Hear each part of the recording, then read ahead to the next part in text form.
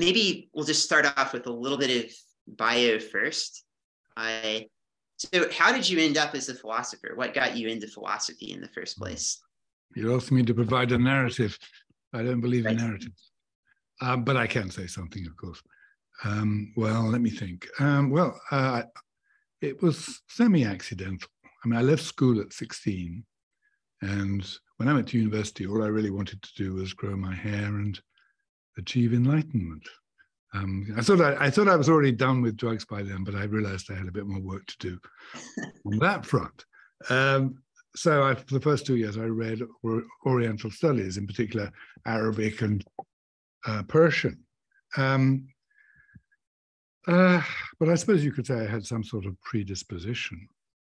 But I never talked about it at home with my dad, so there's no influence that I'm aware of from my father.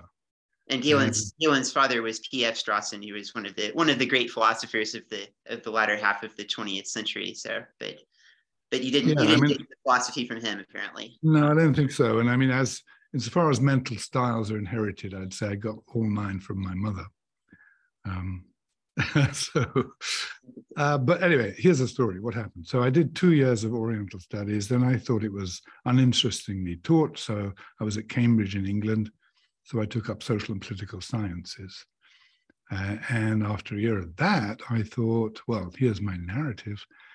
That it seemed like a building that started on the 4th floor, and I wanted to know where the basement was and the initial floors, or stories, or whatever you call them. And I thought that must be in philosophy. So I decided in my final 4th year at Cambridge, I switched to philosophy. But I'd caught hepatitis in Syria that summer, and I only got back to university at the end of October. So my whole undergraduate career in philosophy was only 6 months. But anyway, the plan was to do that for a year and then go back to social political science, but I got hooked. So that's it. That's all right. Well, the world of philosophy is lucky that you got hooked.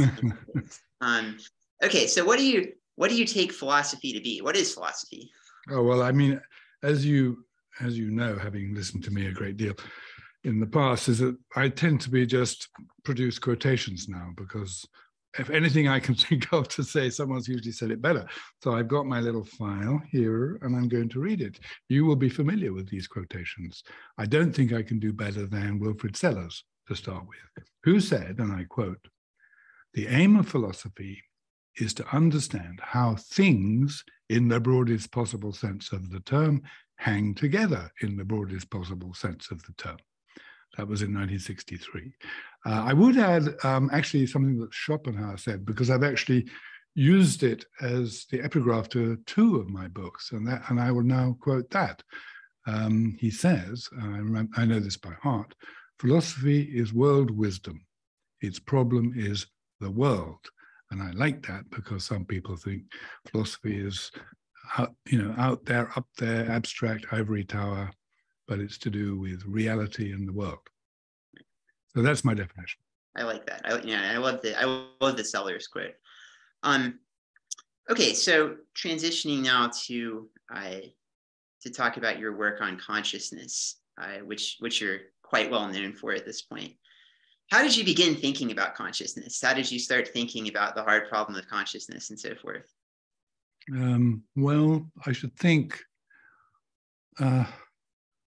I think everybody's bound to as soon as they start, or very soon. I'd always been a materialist in the philosophical sense, that I would always thought that there was nothing supernatural, and that everything in the universe was wholly physical. And so, of course, I had the standard problem: how could consciousness be physical? I was also pretty interested in psychoanalysis. I read a lot of Freud in my final year at university, and in the theory of evolution. So I guess those things fed in, but I hardly need explanation why one gets interested in the so-called problem of consciousness, because it seems, although I think it's wrong, it seems like such a big problem. If you're a materialist, if you're someone like me who thinks everything is physical, how could consciousness possibly exist? Right. Okay, right. And so that leads nicely into my next question. So do you think that could the existence of consciousness be sensibly denied? You're laughing because you know I'm what just setting you up. So no. Can I say, is that it? And why not? Why can't well, you we? probably need to ask me, what do I mean by consciousness, I suppose. Right. Why not? Well, what I mean by it is what I think you mean by it, and which is what most people who are talking about it today mean by it, which is the what it's like of everyday experience, color experience, taste experience, smell experience, pain experience, but also, and I would add this, I would mark this out also, the kind of overall experience you and I are having right now in talking to each other. That is, it's not just colors and sounds, right? There's experience of understanding. So I just mean everything it's like for us to live. Quality, I don't know how to put it better than that. In fact, I like as Ned Block says, lifting a quotation from Louis Armstrong. Louis Armstrong, when he was asked what jazz was, said, "If you got to ask, you ain't never going to know." Right. And I would say, if somebody comes along and asks me what consciousness is, I'm going to say the same thing. If you ask, you ain't never going to know. I think it's absurd. Okay. It's absurd to deny it. So given that, why did it become a common view among philosophers of mind and some scientists in the 20th century that consciousness is an illusion, that it's not real? Wait, you're triggering my next quotation here. I've got this down on a piece of paper. Well, I can give you a sociological explanation first. I'll give you which is, as Russell said, there are things that only philosophers with a long training in absurdity could succeed in believing. So I'll say that first. And actually, there's a nice quotation I also like from Daniel Kahneman. And this is based on, as it were, experimental work. He says, we know, I quote, "We know that people can maintain an unshakable faith in any proposition, however absurd, when they are sustained by a community of like-minded believers." So that's, as it were, the sociological explanation. But there is, of course, as it were, an explanation of how people came seriously to think this. And I guess it goes like this. First of all, they're materialists like me. They think that everything in the universe is wholly physical. Premise one, let's call that premise one. Premise two, oh, well, consciousness isn't physical, couldn't be physical. Just the very idea of what it is. And the conclusion follows immediately. It doesn't exist. Now, that's what you have to do. But okay, that's a bad argument. And what's wrong is the premise the second premise is wrong as far as I'm concerned. The premise that says consciousness could not be physical. So my argument would go like this instead. Materialism, everything in the world is wholly physical. Premise one. Premise two, consciousness certainly exists. There is nothing more certain than that consciousness exists. Conclusion, consciousness is wholly physical. Next step, so the physical is not what we thought it was when we naturally thought that consciousness couldn't be physical. We've got to completely rethink what the physical is. So that's how I would go. And what is it that drives this prior conviction of yours that physicalism must be true, right? So you said you've always been a materialist. Why do you take that? It's just kind of the trouble. Premise. Yeah, I mean, really, when I say that, I just mean that I'm a monist. I think there's only one kind of stuff, and I'm fully aware that when I say I'm a materialist or a physicalist, people are hearing that word in a way that I do not mean, because most people think that means that you think that there can't be consciousness. So I'm really saying there's only one fundamental kind of stuff. Why do I call it matter or the physical? Well, because it's certainly the thing that physics is about. And you might not think that was a good enough reason. But so, I mean, it's a good question, because it makes me say that really, I just think there's only one fundamental kind of stuff. And I think a lot of physics is true. All that stuff is true. But I know that consciousness exists, so I have to accept that the stuff that physics is about, it also involves the existence of consciousness. And is it on the basis of parsimony type considerations that you prefer monism to dualism? No, not just that. I think I'll put it like this. I think there's never been a single good argument for dualism. So I'm challenging you to say something. Oh, okay. I mean, I can say something. So, okay. I mean, I'm maybe a little more sympathetic to dualism than you are. So, I mean, it kind of seems like a thought is a different sort of thing than my table here. You know, like I'm looking at the table. Sure. The thought and the table seem like they're different kinds of things. So there's some sort of natural idea. Well, okay, there are these two different sorts of things in reality that you don't like. Why don't you like that sort of argument? Absolutely. But then I could say, well, you know, taste is very different from vision.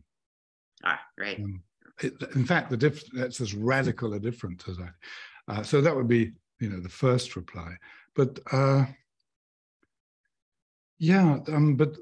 I would say something like, well, the fact that it seems very different to us human beings, why should that show that there's two fundamentally different kinds of stuff? Especially since if you become a dualist, you immediately face the famous problem of interaction. Not only how could one kind of stuff have causal effects, or actually the causal effects are meant to go both ways. How could they affect each other? I said not only, but I'm not sure what the but also was. So yeah, I've lost the but also, but that's the, and I think it's widely agreed that there's never been any sort of remotely plausible account of that. Plus, there's a lot of basically empirical evidence of what we call the causal closure of the physical. That is, there is no evidence that, well, sorry, start again. If there was immaterial, non-material substance that was causally affecting material substance, you would have to see causal chains starting up on the material or physical side that had no material or physical antecedents. And all the evidence is that we have never seen that. I mean, I'm not saying it's not impossible, but so that's a large empirical objection. And my general position is this, that I would take causal interaction to be a sufficient condition of same substancehood. That is, the mere fact that two things causally interact, and the dualists definitely want that, is enough for me to say it's best to think that the same kind of thing, a kind of thing that can have causal effects on itself in that way. Okay, well, so all of that leads nicely into the conversation where I want the conversation to go next, which is about panpsychism, right? So these considerations have led you to defend famously a view called panpsychism. I want to give you a chance because I think that you're often misrepresented. Panpsychism is often misrepresented. What is panpsychism according to Galen Strawson? And do you endorse the position? Well, I mean, it's the same thing as it is according to the Oxford English Dictionary for a start. That is, it's a materialist view. It's a view that all matter involves consciousness in some way. So I certainly object to anyone who says that there's, in fact, David Lewis, the king, the hero of analytic philosophy, he himself says, I've got a quotation somewhere, but I don't think I can access it. He himself says that anyone who thinks that materialism rules out panpsychism doesn't understand what materialism is. So that's the first point. It's not, obviously, I've said already that I'm a materialist, so I better be able to say that I could be a materialist and a panpsychist. Of course, there are many varieties of it. But let me give you, perhaps it helps to give you what I see as the kind of the basic argument for panpsychism if you're already a materialist or a monist. So that it goes like this. Materialism is true. Everything in the universe is wholly physical. Consciousness certainly exists. So the first two premises are the same as before. Premise 3, that no radical emergence. Nothing, wait. Let's see. Is that the best way to put it? Yes. So I will put it like this. Consciousness could not possibly arise from something that was in its fundamental nature wholly and utterly non-conscious. So, conclusion, or consciousness must in some way be already there at the bottom of things. And that's pretty much like the standard panpsychist view that consciousness is already intrinsically part of the nature of physical stuff from the start. That's not to say, of course, there's anything like human consciousness. I think that all biological consciousness, all interesting consciousness is evolved. You know, I'm a complete naturalist on that front. And how does panpsychism differ from other monist views that don't deny the existence of consciousness, like neutral monism or idealism? Well, I don't know what neutral monism means anymore. I think it's just been a nightmare. The whole I don't either. So I was hoping you could help me. The whole discussion of it, it's just, when it began, it was really above all some kind of weird epistemological radical empiricist thesis, and it changed into something else. So until someone tells me, oh, I might put the burden on you, you'd have to tell me exactly what you think it means before I'm going to answer that. As for idealism, well, that's another hopelessly messed up term. Do you mean Berkeleyan idealism? Most people, when they use the word idealism, have Berkeley in mind. And he says, as you know, that there's a fundamental sense in which all the tables and chairs are just ideas in people's minds. That's got nothing to do with the view I hold. I think that tables and chairs are really out there. And I think that there's, you know, the physics description of them as made of, you know, electrons, protons, and neutrons is cottoning onto something real. And they'll all, so, but what I think about the stuff that they're made of is that it's, which some people say is best thought of as simply energy. I think of that kind of energy as already intrinsically consciousness involving. So, okay, so yes, one more thing I should say straight away. Of course, I don't think that tables and chairs are subjects. Yeah, right. It just doesn't follow. You can think, as it were, let's just talk for simplicity about electrons. You can think that the electrons that make up the chair are in the sort of fizzing energy that constitutes their being is somehow consciousness involving, without thinking that when you put them together into the shape of a chair, you get a new, as it were, subject of experience, the chair, that is a conscious subject. I don't think that for a moment. So it no more follows from the fact that there's a sense in which the stuff it's made out of is conscious, than it follows that a football team is a conscious subject because it's made up of conscious subjects, right? I mean, right. So the view is that whatever's fundamental, if we can talk in terms of particles, I don't know, particles, energy fields, whatever, experience is the essential nature of that stuff on your view. But it's not the case that every composite made up of that essential stuff has its own special form of consciousness. Yeah.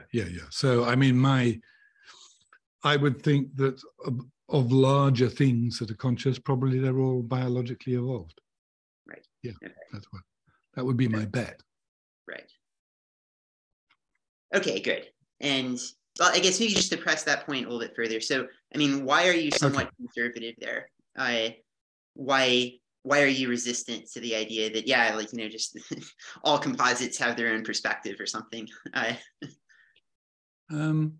Well, because for one thing, it seems grossly implausible. But I mean, some people would say the whole view is grossly implausible. Yeah, that's right. So a lot of people say, well, I just think it's plausible. So. Well, no, it's partly because I think that interesting consciousness, animal consciousness, biologically, evolved for a purpose. And that wouldn't happen in the case of a chair. That's one reason. And empirically, I think it highly plausible that you need some incredibly complicated electrochemical shenanigans to get, interesting consciousness. And chairs don't have it. My brain has it, and as it were, the molecular structure of a chair just doesn't have the kind of electrochemical goings on of a sort that would be needed for interesting consciousness. But just to stave off any potential confusion there, right? Your view is not that consciousness evolves. You don't think that consciousness can evolve. No, that's important. No, right. No. That's the whole thing, that consciousness, well, like the earlier argument, consciousness had to be there already for it ever to come into existence at all. But all the interesting consciousness that we encounter in biologically evolved creatures did evolve, but it had to, look, evolution, put it like this, evolution needs something to work on. Right. So you could say, well, look, we've got these fantastic opposable thumbs that are meant to be what made us smart. Well, evolution had something to work on. It had matter as body. So too, we now have these extraordinary sensory capacities, and dogs and eagles have them even more refined than we do. But again, evolution needed something to work on. It couldn't just make it out of nothing. Your thought is that if consciousness is there, so that natural selection has that as a resource to work with, then it might create agents, because agents, are able to solve all sorts of problems and so forth. And those agents are going to have a perspective that allows them to solve problems, but you can't get consciousness from non-consciousness. So. Exactly. Yeah, that's as it were the key. One of the key, and you find many people through history holding this same view. But if you were to ask me to it's not as if I can give an argument for that. That is, as it were, a fundamental commitment. This idea that there's no radical emergence. If someone just comes along and says, "Well, why not?" I don't know. There isn't an argument you can give against it. But what you can say is, well, we don't appeal to this notion of the radical emergence, such as would be the emergence of consciousness from the utterly non-conscious. We don't appeal to that anywhere else in science. So methodological naturalism tells us that we ought not to appeal to it. And really, you could it's not so much you can shift the burden of argument, it's almost the burden of embarrassment, as it were. Why are you so desperately anxious to say that consciousness isn't down there in the fundamental nature of the physical? Is it just a great big prejudice or what? Because you create for yourself an enormous problem if you say that, a problem which is solved, at least at a very general level, if you think that consciousness is already somehow part of the fundamental nature of physical stuff. Okay, good. Yeah, and so an objection that people are sometimes going to give you there is they'll say, well, Galen, this all just depends on an intuition, right? Like you have this intuition that you can't get consciousness from non-consciousness, but we can't really trust our intuitions. What do you say to that? Well, say, where do they get the idea that matter is non-conscious? Mm-hmm. Also an intuition, right? So what evidence is there for it? There is zero evidence for it. So can you get rid of intuition in philosophy? Zero. What? Can you get rid of intuition in philosophy? Yeah, you can just say your intuition. Your whole thing is based on an intuition too. But actually, now you've just triggered me, and I'm going to give you some quotations from some Nobel Prize winners for physics. Okay, so first of all, Lorentz, famous guy. He says, I quote, "The mental and the material are two sides of the same thing." Schrödinger, "The material universe and consciousness are made out of the same stuff." De Broglie, he's the guy, it's spelled de Broglie, but he's pronounced de Broglie. Another Nobel Prize winner said, "I regard consciousness and matter as different aspects of one thing." Max Planck, "Consciousness is fundamental and matter derivative from consciousness." Well, okay. And so on. So it's not, it's weirdly, it's the philosophers who've gone truly crazy, in my view, in denying the existence of consciousness. But physicists are not with them on that. Some of them probably are, but they're much more sensible. And so, since you're citing all these people from the past, is is panpsychism, as you understand it, a new view? Did you just come up with this in the 1990s or something, or has it been around for a long time? Of course not. I mean, I'm not good on the history, but there's a book by David Scribiner called Panpsychism in the West, which basically is just an amazing compilation of quotations for 2,500 years, showing how persistent the idea of panpsychism is. I mean, Russell is on the verge of it, though he's never going to admit it. He's never going to say it outright. But okay, sorry, but listen to Russell. Okay, you ready? All right, it's much better if people like Russell talk than if I do. First quotation from his famous 1912 book, The Problems of Philosophy. Common sense leaves us completely in the dark as to the true intrinsic nature of physical objects. And if there were good reason to regard them as mental, we could not legitimately reject this opinion merely because it strikes us as strange. The truth about physical objects must be strange. Okay, more Russell. 15 years later, 1927, we know nothing of the intrinsic quality of the physical world, and therefore we do not know whether it is or is not very different from that of percepts. Percepts are mental occurrences. And here's another one I particularly like, still 1927. If there is any intellectual difficulty in supposing that the physical world is intrinsically quite unlike that of percepts, this is a reason for supposing that there is not this complete unlikeness. And of course, there is a huge intellectual difficulty in supposing that the physical world is quite unlike that of mental goings on. It's called the hard problem, the problem of consciousness, the one that everybody thinks is the great problem. So, and all that is absolutely dead on. We don't know the intrinsic nature of matter. Why should we then suppose something that creates an enormous difficulty for us? The idea that it's in no way already consciousness in its basic nature. So, as it were, I would say that common sense, that is, thoughtful common sense, supports panpsychism, because it's not saying there aren't problems with the theory. I'm sure you're going to mention one later, but to say that the initial case, it's the natural view.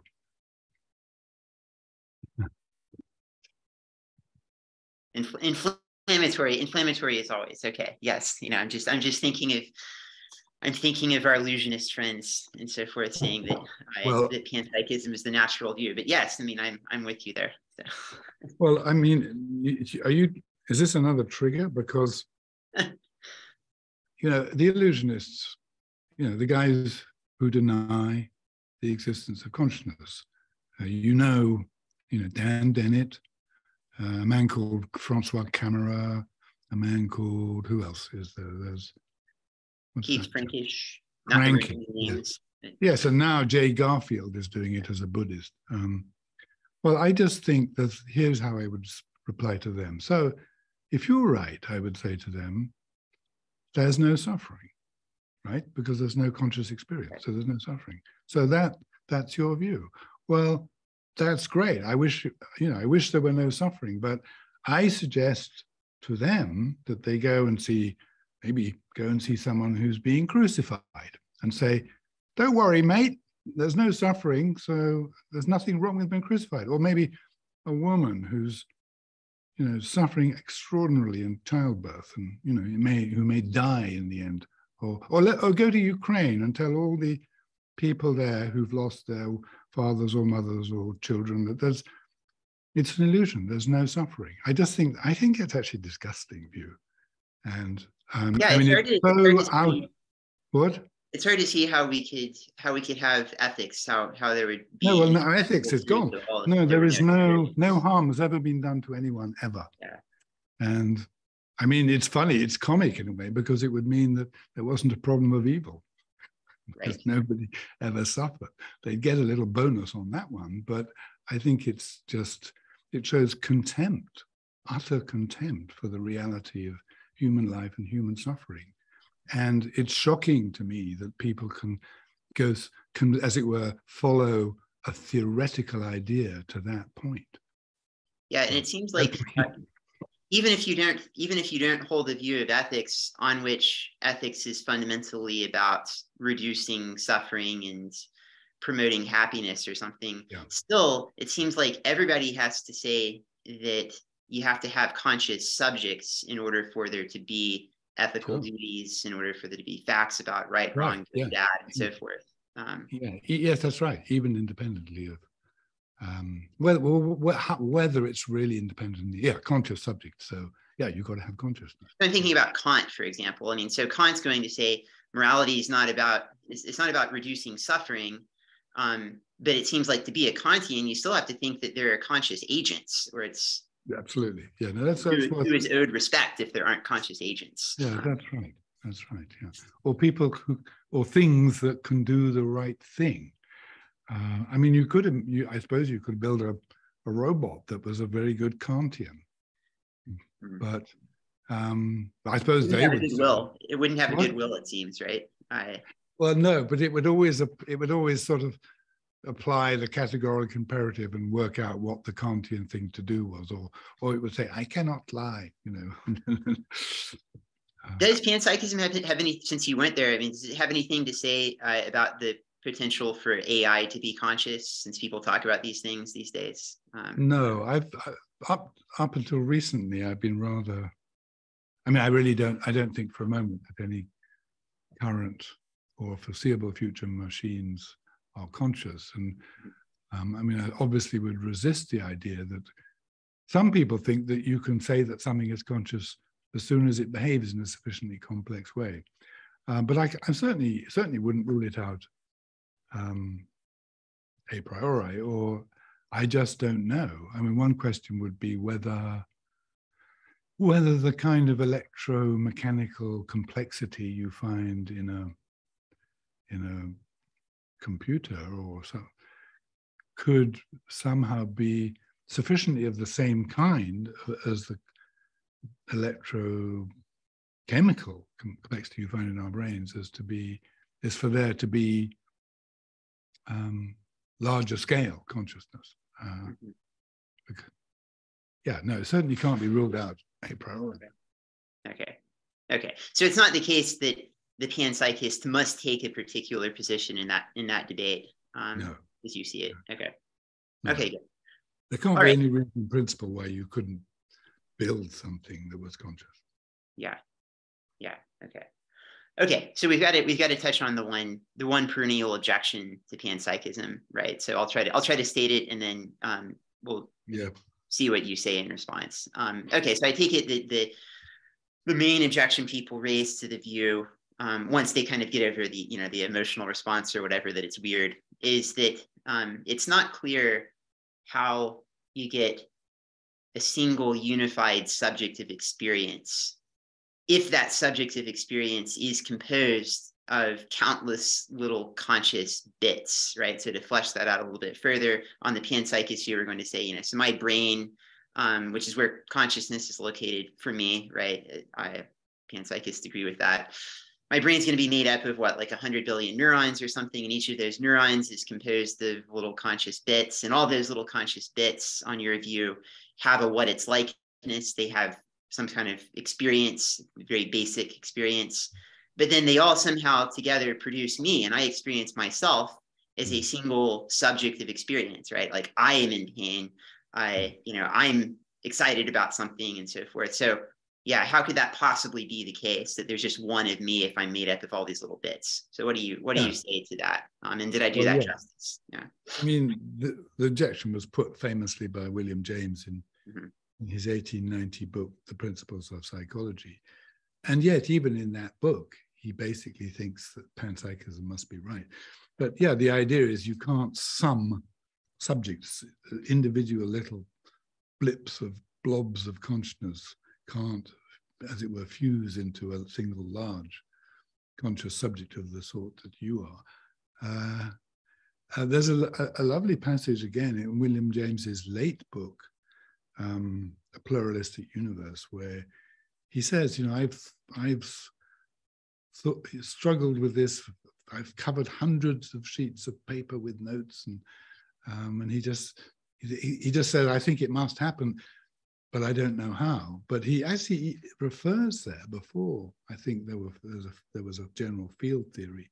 He brings in the notion of field. So I think the first thing I would say is that the picture of all the little bits isn't really right. You do have to operate with a field theoretic conception of the nature of the physical, as in, for example, relativistic quantum field theory. So I know where this might lead you next, but right. So that particular problem, I think, goes away. Somehow you get, as it were, small fields within the overall, I'm talking completely impressionistically, and that they somehow constitute the kinds of conscious states that you and I experience. So what you do there is you abandon the smallest position, the bit where lots of little bits position of the nature of the physical world. And I mean, that, I would say, has just gone in physics. So that's all to the good. It's not yet a positive account of how it might work, but it is and removes the objection, the standard combination problem objection. Okay, but then I wasn't going to go here, but it seems that now I have to. I mean, now maybe there's a worry from the other direction, right? How do we get individuated subjects of consciousness on this field picture where it seems like the natural view might be, well, there's just like this single mind. The universe is one big mind, but you and I, experience ourselves as individuated subjects within that broader field. So how does that work? Yeah, well, again, not saying any of it is easy, but however much it's true that there's in some sense just one single thing, the universe, and I think that this is called what I call thing monism. It's not stuff monism or substance monism that says there's only one fundamental kind of stuff. It's thing monism that says ultimately only one thing, and I think that's probably the right thing to say about the universe. But quite obviously, there's in some sense in which there are lots of things, you and me, and the tables and chairs again. So I would, how can I put this? I think I would partly appeal to evolution. So we've got things have evolved that move around and have to survive in an environment. And interesting consciousness has been wholly driven by that. So I would quote something called Orgel's second rule. I don't know if you know what that is. What it says is, evolution is cleverer than you are. So it's just, there shouldn't be any more problem about how there can be these seemingly isolated consciousnesses like yours and mine than there is about how there can be seemingly isolated things like tables and chairs and human beings. So something along those lines. Let me say again that it's not as if I know exactly what to say. And in fact, I don't hold out any hope for, as it was, interesting science flowing from this position. I don't think there's much can be done. I just think that there are extremely powerful general metaphysical, philosophical reasons for thinking that panpsychism is, as economists say, the least worst metaphysical view. Right. Also, Winston Churchill said something similar about democracy, right? So it's the least worst. He didn't use least worst, which is kind of appalling, really. It's like they also say first best. I see. Okay. Okay. All right. Very good. So I think that's it. I think we kind of covered all of the bases there, as it were. In the philosophy of mind. In the philosophy of mind. Do you have any other things we didn't get to on panpsychism or anything? No, I just think it's very important to stress a point that it really was a commonplace 100 years ago, that we know nothing, that physics tells us nothing about the intrinsic nature of the physical. So which just got lost in analytic philosophy after about 1960. So from then on, everybody seems to think they can know for sure that the physical is in no way consciousness in its basic nature. And so we went backwards. We went seriously backwards, and we haven't yet fully recovered in analytic philosophy, I would say. Yeah. Yeah, and do you think things are? How do you see the future? Do you think things are getting better on this front, or what? I have no idea. I mean, we live in a world with sort of daily proofs of sort of monstrous irrationality and people being able to believe anything as long as other people in their gang believe it in the way that Kahneman describes. And I mean, I find that profoundly sad and depressing, but so who knows? I mean, I hope that we'll make some progress in getting back to the commonplace of 100 years ago, that, as it were, nothing in science or physics gives us any gives us any reason to think that consciousness isn't one of the fundamental properties. It seems to me, as somebody who, granted, wasn't around at the time, that maybe the conversation has opened up a little bit in the last 10, 20 years, something on this front. Yes, I think so. Yeah, because I feel like, like panpsychism it's not part of the conversation again, at least. Oh, it's definitely, very much so. Right. Yeah. And funnily enough, I suppose about 15 years ago, when I had one of my students, Philip Goff, was applying for jobs, and he would write to me saying, should I say on my application that I'm sympathetic to panpsychism? He thought, the view was, you better not say that because you will not be taken seriously. And I think we moved on from there. Yeah, that doesn't seem to be the case anymore. Yeah, and he's subsequently written a popular book about these things. So right.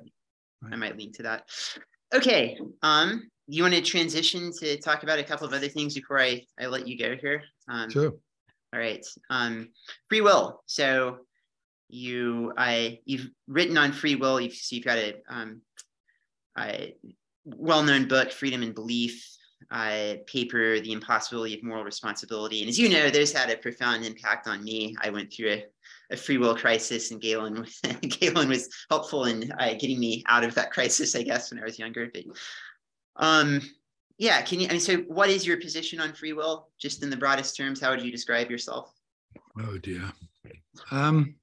Yeah, I'm kind of burnt out on free will, but I do hold that there is a very core sense in which we cannot be ultimately morally responsible for what we do. You want the argument? Go for it. If you don't do it, then I'll do it. So yeah, you go for it. If I can get it right without stumbling. So, premise one, we do what we do because of the way we are. Is that right? Yeah. Premise two, so in order to be truly ultimately responsible for what we do, we'd have somehow to be ultimately responsible for the way we are. Three, but we can't be ultimately responsible for the way we are. So, four, we can't be ultimately responsible for what we do. And of course, it's number three that people will query first. Why can't we be ultimately responsible for the way we are? But then, there are various ways of expounding that. One is, first of all, we're born with the genetic inheritance we have, and then there's the early upbringing we have. And whatever we do later as presumably rational adult beings, we do because we were shaped in the way that we were shaped by our genetic inheritance and our early experience. So there's as it were, an a posteriori argument there, but there's also, as you know, there's the a priori argument, which goes like, well, it raises a question, says, well, what would we have to do to be ultimately responsible for how we are? Well, clearly we'd somehow have to have brought it about that we are the way we are. Well, suppose we did that. Well, in that case, we would already have to have been there already with a certain character and certain preferences about how to be, in the light of which we chose how to be. But then what about the way we already were before? And so on, where you get what's called an infinite regress argument, that you cannot get back behind yourself in some radical way, in such a way as to be able to make yourself without already having preferences about how to be. And just to put a fine point on this, to make it, so Galen's argument here doesn't depend upon considerations adduced from genetics, from behavioral psychology, or anything like that, right? You're not arguing that, that we're because we're causally determined or something to act in a certain way by our genes or whatever, that's why we're not ultimately responsible. We could be immaterial souls, on your view, and still lack ultimate responsibility because we wouldn't have had any say over the fundamental nature of our soul. Yeah, it's metaphysically impossible to be ultimately responsible, because you'd have to be, in the Latin phrase, causa sui, that is, the cause of yourself. And I mean, I would agree with Spinoza, who says not even God could do that, because he'd have to be there already with a certain nature in order to determine what nature he, or as Philip Goff would say, she, would have. It's a logical impossibility. So it's a different ball game, nothing to do with empirical facts, as you say, about genetics or. Right. That's the genetics thing. Like, that's a totally separate line. And yes, and also it makes no difference whether determinism is true or false. Right. Yeah, and we should make that clear, right? So this isn't. So you could use, if determinism is true, well then everything. Yeah. As they say, everything, the way everything that you've done was fixed at the Big Bang, as it were. But if indeterminism is true, if there's truly random stuff going on, that doesn't help either, because that doesn't give you any way to somehow create yourself to be ultimately responsible for the way you are. And so you I think don't like this argument, by the way, particularly. I mean, I don't like the conclusion. And I mean, I don't want to sort of anticipate what you're going to say. I mean, it's not as if I think that I suppose I still naturally live, in some sense, in the belief in free will, but. Right. Okay. So yeah, I want to try to see exactly what the connection is here between what we're calling free will and this notion of ultimate responsibility. So is your view that the impossibility of ultimate responsibility, our inability to create ourselves, does that mean that we don't have free will, or is there a notion of free will that could survive the impossibility of what you think is impossible? Yeah, sure. Certainly there is. And I would say, I mean, actually, I would agree with someone who I often disagree very deeply with. That is Dan Dennett. That is, I mean, his interesting book in, I think, 1984 was called Elbow Room, and the subtitle was The Varieties of Free Will Worth Wanting. And he makes the point, really, that Hume also makes, is that really what matters is to be able to do what you want to do, or think right, or think best to do, and given how you are. And we can have that freedom, but it also can be taken away from us, because we can be locked up, or, and so on. So free will can only, as it were, insofar as it's something that we can have, can only be something like that. Yeah. Well, I mean, it's occurred to me, though, that this is not a position that I really see anybody defend, but it seems to me that in principle, somebody could accept what you say about the impossibility of ultimate responsibility and then still think that we have libertarian freedom of a kind. I don't think you even would have to be a compatibilist. You could be a Chisholmian style agent causal libertarian, but just deny that the libertarian freedom that you had rendered you ultimately responsible for your acts. Does that seem well? right? I guess so, but I would, I then want to know exactly what this person thinks the radical freedom consists in. Yeah. It can, because I think that it could be the freedom to act just because you as an agent have decided to act. And I think you could grant that, but then just say that, well, you still wouldn't be ultimately responsible for what you did, because you weren't responsible for the nature that drove you to take that act. Right? Sure. And presumably, if this was meant to be something worth having, you would want your acts to somehow be expressive of, or to be in the service of, what you valued. So again, it would be flowing from how you are, and that in turn would be something for which you weren't ultimately responsible. So I don't know. Is it a bit like Sartrean existential freedom or something? I don't think they want that, do they? No. The sort of ability to make a kind of seemingly random, perfectly unmotivated choice.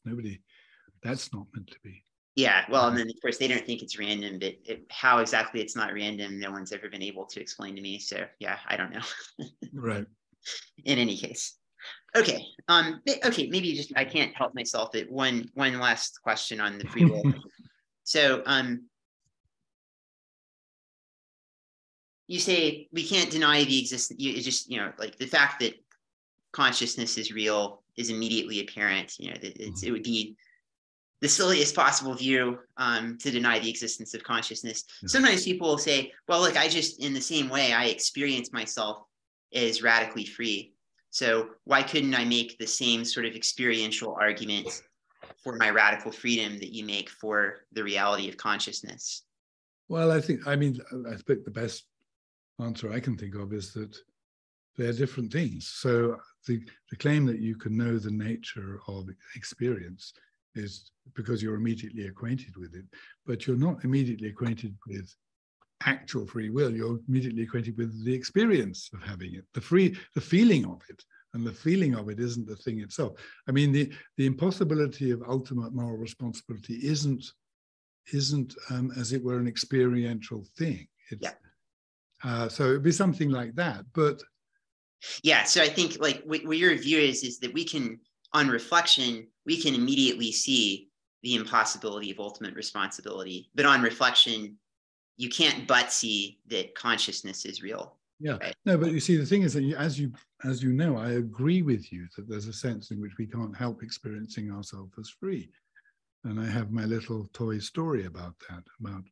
I'm actually skeptical of that. I think you're more sold on that than I am. Sorry, what? I'm actually somewhat skeptical of that. I think you're more sold on that. I think that it's not totally clear that we have to think of ourselves as free, and I'm not totally sure what that means if you think that it involves believing in an impossibility. Well, I'll give the little story anyway. So the story is that it's the evening of a national holiday and you've got some food ready for a party, but you think that you'd like to have another cake to make everything nice. So you go to the shop, you've got $10, and there's one cake left in the shop which is about to close and it costs $10. And so you think, great, you're going to go in and buy the cake. But on the doorstep of the shop, there is a very, there's someone collecting for a charity. And, there's a great deal of poverty and famine in the world. And you've already got stuff at home. You could put your $10 into the Oxfam box. So you have a choice. You go in and buy the cake or you put the money in the Oxfam box. And my claim is that even if you believe the argument that shows that ultimate moral responsibility is impossible, you cannot help living that moment as a moment of radical freedom. That you can either put the money in the box or go in and buy the cake. You may even think that determinism is true. So you may think that in 2 minutes' time, you can turn around and look back and say, oh, well, what I did was determined. But as it were, in the lived moment, you must experience yourself as free. That's the idea. And of course, there might be some people who would actually go on from that and say that is freedom. This linking back to your earlier question. Is that a kind of freedom, that lived, not only lived, but inevitable experience of radical choice? But you say you don't get that. Well, but then, so what I'm interested in is this purported symmetry between your argument for the undeniability of consciousness and the argument that other people make for the undeniability of free will. But I think what you're going to say is that you can step back and in a moment of reflection, see that the radical freedom involving self-creation that you maybe perceive yourself as having is an illusion, that you can't see the same thing about conscious experience because consciousness. There is no step back. Right. So you have the feeling of radical freedom. That's a feeling that something that isn't an experience exists. Yes. That is, whereas in the experiential case, that's already the dead end. It's not. That is the term. That's the thing itself, right? Yeah. Something like that. Okay, very good. So there's I guess the big picture there is I'm seeing that despite what some people may say, you're not committed to some sort of inconsistency by being a skeptic about free will, but being a realist about consciousness. It's funny you should say that because Georges Ray has always said to me, look, you were kind of radical about free will. Yeah. Why aren't you equally radical about consciousness? Because he's often defended the denial position. Anyway. Yeah. Not the same. Yeah. Right, indeed. Importantly dissimilar. Yes. Yeah. Okay, good. I'm mindful of your time, but I think maybe we can touch on a couple more things before we adjourn. Okay, the self. So very briefly here. So so you said that you don't feel a strong sense of connection to your past and future selves. Can you describe that a little bit? I mean, so what is it like to be Galen? Well, I mean, I'd like to know what it's like to be someone else who does. I know that you and I differ very deeply on this, in as much as I basically have no memory, very rotten memory of personal memory, and whereas you say you can remember things in almost, as it were, not well, as it were, in real time, in the sense that a thing that happened for 5 minutes in the past, you can remember in taking 5 minutes to remember it. I think that's what you've said. Yeah, I don't really know. I mean, well, so if I think about the boy I was, I just, it could be anyone. I have no sense that that's me. I think there's not much more I can say than that kind of thing. Or when I think of, I think that me is just here now, and even yesterday seems, and this also holds true to the future. You don't feel like you. Yeah, I mean, one of the oddities here is that I can, as I've said, written somewhere, I can, when I think about the future, I have I can feel fear at the idea that I'm going to die. But so in that sense, I must be thinking of myself as there in the future. But if I think about tomorrow or next month or something, it has no force. But that's not to say that I'm not, and I can sort of plan perfectly efficiently and so on. You can complete big books, for example. Yeah, but then that's interesting you should say that, because they're not. They sort of happen they sort of grow from the inside. They grow by insertion. Okay. No, but that's right. You don't have to have a sense of yourself as persisting through time in order to do something like that, because you sit down at the table and then you read the last sentence and that's it. You're locked in by that. Yeah, well, you and I together prove this, because I have a strong sense of myself over time, and I'm not nearly as productive as you are. So. No, that's not going to work, because there'll definitely be people who are different in that way. Do you think that your view is closer to the metaphysical truth? Or sorry, do you think your experience is closer to the so like the way you live, do you think that's actually tracking the way things are metaphysically? Well, not really. So if you were to ask me, what do I think is the best account of the self? If we have to use that word to name something, what should we use it to name? Then I would be inclined to say that, as it were, there's a new self with every experience.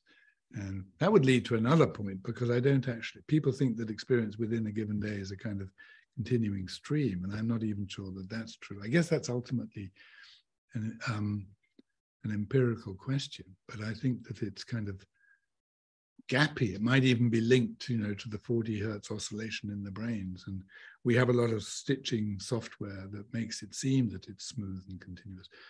But on the other hand, of course, there are enormous consistencies in the character of any human being and in what they know and so on. This is all nicely based in the brain, and that there is a real long-term continuity there. But I think of the self as something that's essentially alive or active in the moment of experience. So I don't think of all this, as it were, the stuff that's stored in the brain as the self. I can see this isn't, I'm not doing very well here, but you could think of the self as a kind of complex brain structure that persists throughout your life, and that grows and evolves. And that would, by our normal standards of continuing things, be a genuinely continuing thing. And I'm not saying that picture of the self is wrong. I'm just saying that insofar as I think of the self as the thing that is live in the moment, then I think that it's short-lived, and there are many of them. Okay, that may answer this next question a bit. So do you think that people who do a lot of self-narration, who do see these connections between past, present, and future, do you think that they ought to try to engage with the world differently? Should they try to correct for that? Is that like a problem, do you think? Should they try to be more like you are? Or should you try to be more like they are? I've thought about this quite a lot, and I've been fairly cautious. I don't think, I'm sort of tempted polemically to say that, well, I do think there's a great deal wrong with having a very sort of narrative view of your life, but it can lead to all sorts of problems. But I wouldn't, overall, I don't think that there's a kind of positive correlation between leading a better life and being what I call episodic. Most people would think it was the other way around. They would think it was right. I was going to say that. So, I mean, it's a common view that in order to lead a meaningful life, right, you have to do a lot of self-narrating and so forth. So you certainly don't accept that view, I guess, right? No. Yeah. And I just think that it's just a place of illusion, as Harris Murdoch would say. That it's best not. It rarely helps to think too hard about yourself and your life and what it sounds pretty strange, but interesting, right? Okay, well, okay, but it depends on there are fundamental different types of people, and there is a best life for someone who's naturally very narrative, and the best life for someone who's kind of more in the moment. You tend to be very pluralistic and ecumenical about this, I think, right? Yeah, I would be. But I would object to people. There are a lot of people who say you cannot you cannot live a good life unless you have this narrative outlook, and I think that's just wrong. So. Okay.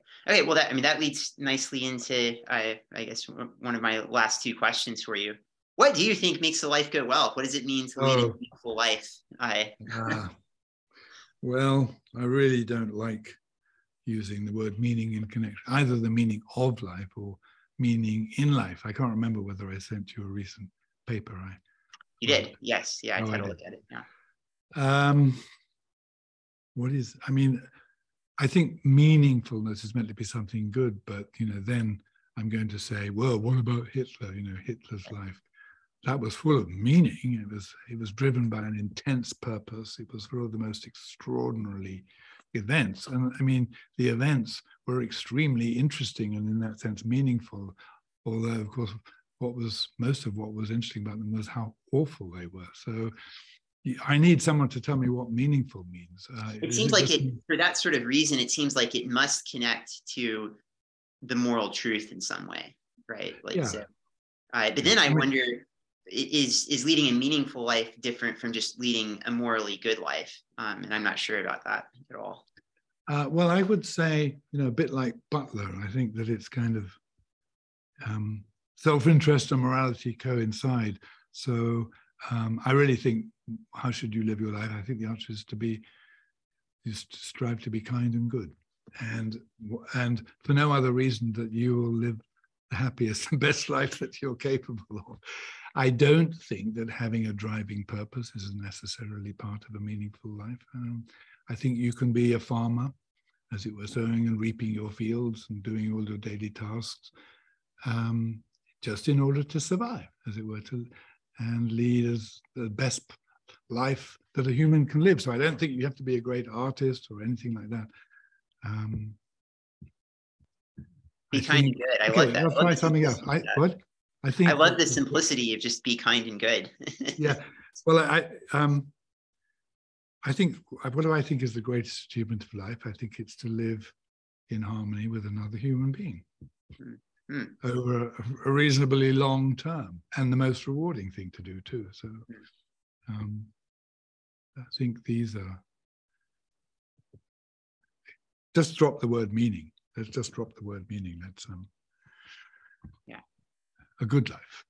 So, I mean, look, good life. So, of course, Aristotle says there are 4 cardinal virtues. You should be just, sensible, temperate, and courageous. And I mean, courageous not in the sense of going to war, but just facing up to life. And those are pretty good. That's a pretty good start. But actually, I don't think they're necessary for a good life, because I think you could be very weak and sort of very erratic. Yeah. But you might still be a kind and good person. So right. I have a different priority. This is not because I've been infected by some dodgy Christian point of view. It's just it's an empirical guess about how people who live best do so. Right. Yeah, no, I really like that answer. Yeah, thank you. Okay, in conclusion, future projects, what are you working on? What do we have to look forward to from you? Well, I'm kind of not, I mean, there's just lots of things that I would like to get finished, and then I would like, I'd like to, as it were, do something else, or to some extent. So I mean, so there are no grand new future projects. I thought I was once going to write a whole book about this narrativity issue, but it's not going to happen. I mean, I've written some articles, and as it were, the basic content of what I think is there. But I do want to finish a thing about Descartes, because I think everybody's absolutely wrong about what Descartes thinks the mind is. So to add to my little, as you know, I now think, well, almost everyone's wrong about what Hume thinks about causation. Almost everyone's wrong about what he thinks about personal identity. Almost everyone's wrong about what Locke thinks about personal identity. Right, yeah. So I now want to add this. I think that, I want to finish that. And I suppose have one more go at a summary view about putting the case for panpsychism. But kind of I'm feeling a bit daunted by that. Well, a lot of people would love to read it. I would love to read it. So I hope that comes to fruition. Okay. So maybe you can stay on for just a second. We can say our farewells after I stop the recording. But for now, I mean, actually, there is one thing I do actually want to try to write something about sex and love, but because I think everyone's wrong. I mean, that would probably sell, you know. Well, yeah. I mean, I'll give you one thing I want to say. I think that a lot of people cite Proust when they talk about. I think Proust knows absolutely nothing about what love is, and I actually think he knows that. So don't go to Proust. Very intriguing. Okay. Yeah. All right. So we'll look forward to that one too. All right. I'll stop the recording. Thank you so much for your time, Galen. It's been great. It's lovely to see you and to talk. See, stop recording. And we are off. Okay. I am here with Galen Strawson, who was my dissertation supervisor. More interestingly, he is the author of lots of really interesting articles and books on topics ranging from free will to the nature of the self to the hard problem of consciousness. He's currently professor of philosophy at the University of Texas at Austin and was previously at Oxford for many years, has had lots of other positions. Galen, I will link to more information about you in the description of the video. Is there anything that you want to say about yourself that I left out just now? Of that kind, no. Okay, not of that kind. Okay, let's dive in, and I'll post a whole bunch of interesting books and articles that Galen has written in the description of this video. Okay, so what I want to talk to you about today, Galen, is your work on some of these big topics that I just mentioned. So